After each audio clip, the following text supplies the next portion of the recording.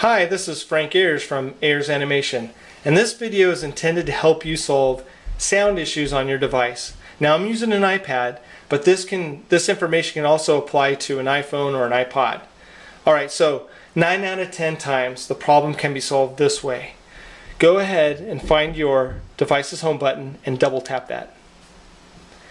Now when the task menu comes up, swipe your finger to the right, bringing the task menu to the far left. And you'll see a little speaker icon there. That's your system mute.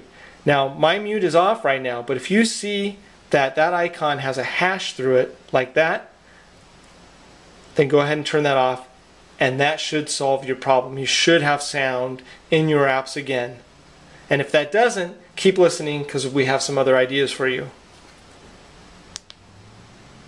Now, where this gets really confusing for some, if that didn't solve your problem, for instance, you might have seen, rather than a speaker icon, you might have saw something else.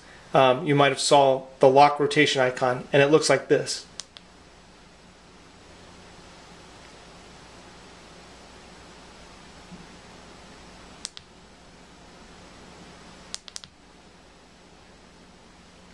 You might see an icon that looks like that. Now that means that your configuration is set so that the mute is set to be turned on or off using your device side switch. Now the side switch is this little switch right here. It's next to the volume, and mine is off. And if it were on, it would look like this. It would have a little red, orange, circular dot showing. Okay, so that's the side switch. Keep that in mind. I'm going to go ahead and turn that back off. And I'm going to go into the device settings again, and we'll show a few things there.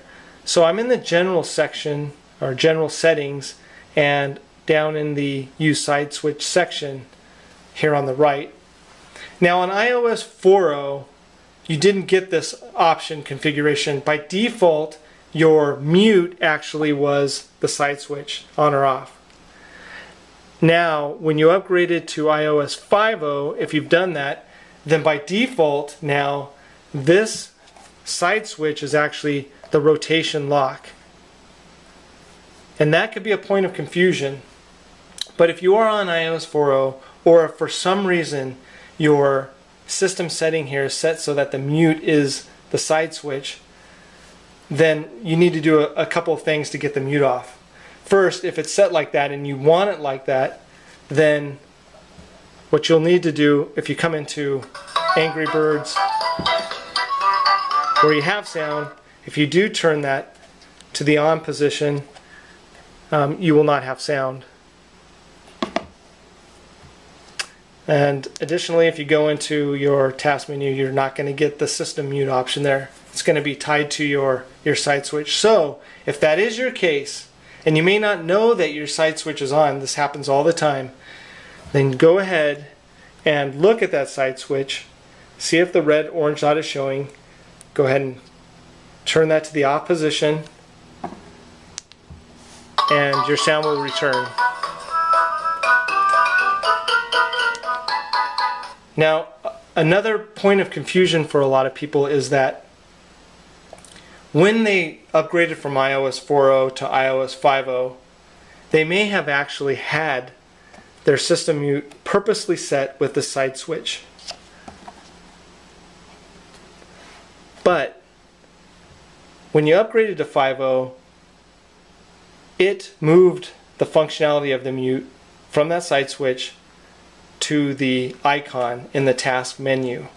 So I've gone ahead and changed my system now to the iOS 5.0 default.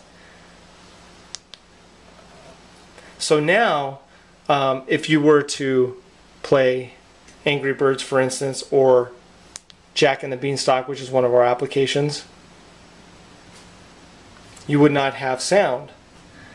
And so you might think, well, the way that I get sound is by going and switching my side switch to off. But you've been upgraded, and that no longer is the mute. And the confusing thing is this, is that whether you turn that on or off, it is not going to affect mute. Now you have to go into your task menu and turn off the mute that way. And now you have sound.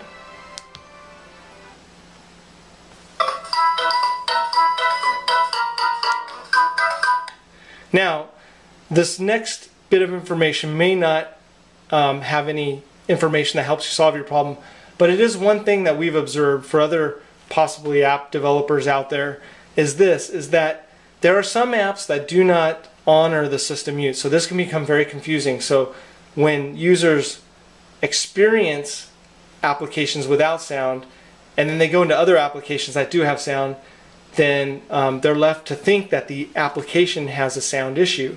So for instance, if I were to go into, let's go ahead and turn on my mute.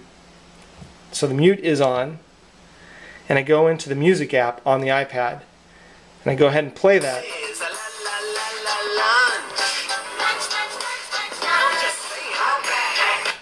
It has sound. Now if I go into Jack and the Beanstalk, it doesn't have sound. Or if I go into Angry Birds, there's no sound. Because the system mute is on, both these applications support the system mute. Additionally, YouTube does not support the system mute. So if you go into these very common applications, you're going to have sound even though your mute is set. So the way that I solve that, like I began with, is you go ahead and turn off that system mute in your task menu, and then you'll have sound again. Well, thank you for listening, and I really hope that this helps solve your sound issue, and I hope that you have a great time enjoying all of the applications on your iPhone, iPod, or iPad device.